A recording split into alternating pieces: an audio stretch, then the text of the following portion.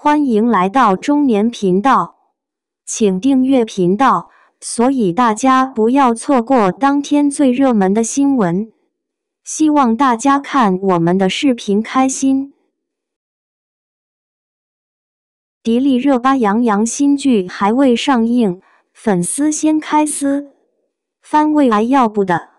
小编发现，无论迪丽热巴出现在哪里，哪里就有一番腥风血雨。迪丽热巴这些年事业发展的如日中天，虽然演技不能说特别精湛，但是流量和资源绝对是一等一的好。即便是在所谓的影视寒冬期，热巴也是各种剧无缝衔接地官宣。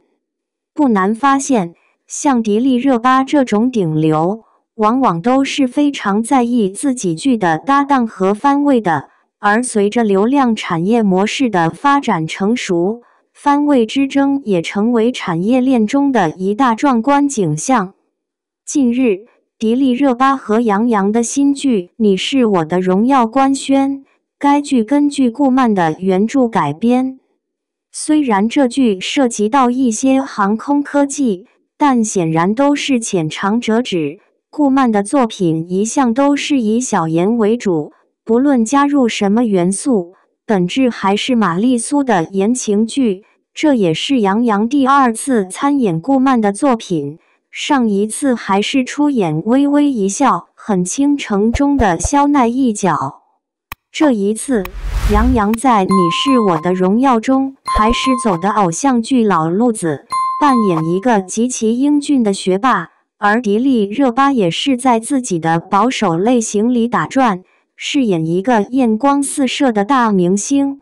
两个人经历过各种兜兜转转，最终在一起了。但是从原著来看，这部剧是妥妥的大女主，而从小说来看，这部剧比较大的看点也应该是迪丽热巴扮演的乔晶晶。这也引起了网友的吐槽，这还不是平番吗？当然，为杨洋打抱不平的网友也有话说。终于知道为啥叫胖迪了，当热巴穿上烟管裤，网友表示很可爱。迪丽热巴应该是目前最当红的女星之一，当这个从新疆乌鲁木齐的女生第一次走进大众视野，就用自己的神仙颜值惊艳了无数人。眼角狭长的大眼睛，高鼻梁，整体偏长却又不是传统瓜子脸的类椭圆形脸型。迪丽热巴的美是一种完全不同于东方传统美人的美，而是带有独特的西域时尚。很多粉丝都表示，迪丽热巴就是那种天生就带有魅力的女生，尤其是那一双狐狸眼，仿佛时时刻刻都在放电一般。当粉丝们和自家的爱豆熟悉后，就会有各种各样亲昵的称谓，像迪丽热巴，很多粉丝就喜欢称她为胖迪。大家也千万不要误会，这并不是粉丝嫌弃热巴太胖了，平心而论，热巴现在其实是身材比以前更好更时尚了，是一种逐渐时尚的表现。胖迪只是粉丝们略带搞怪的一种称呼。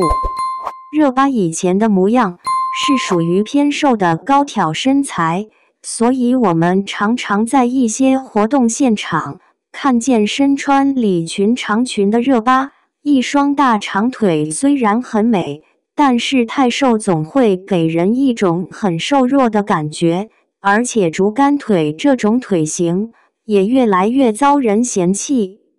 前段时间就有人拍到热巴的生活照，终于知道为啥叫胖迪了。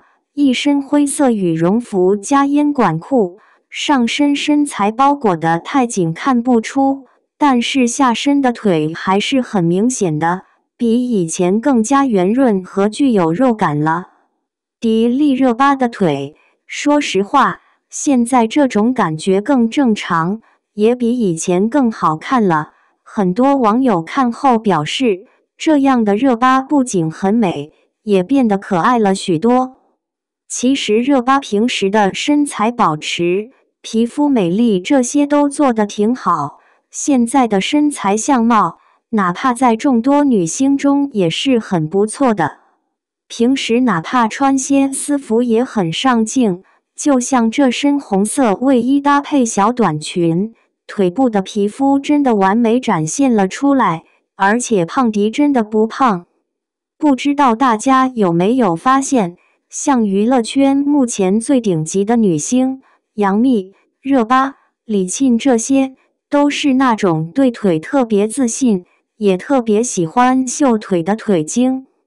迷人的大长腿再加上细腻透亮的皮肤，很容易就成为受人瞩目的存在。其实我们普通人也可以学一学，要想上镜好看，腿部的皮肤一定要好，也要敢于秀出来。感谢您观看视频。如果您觉得本时事通讯有用，请不要忘记点赞、评论和订阅。祝您生活愉快，充满活力。